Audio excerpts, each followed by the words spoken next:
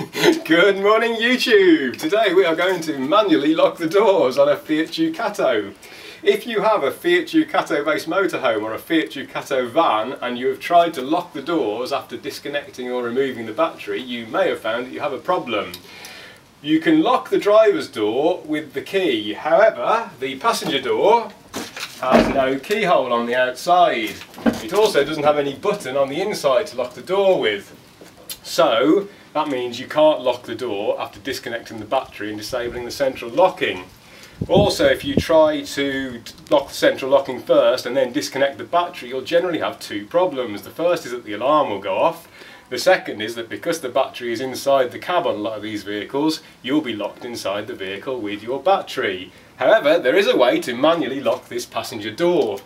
So on this Fiat Ducato we have disconnected the battery, we have locked the driver's door with the key in the lock, and now we're going to lock the passenger door.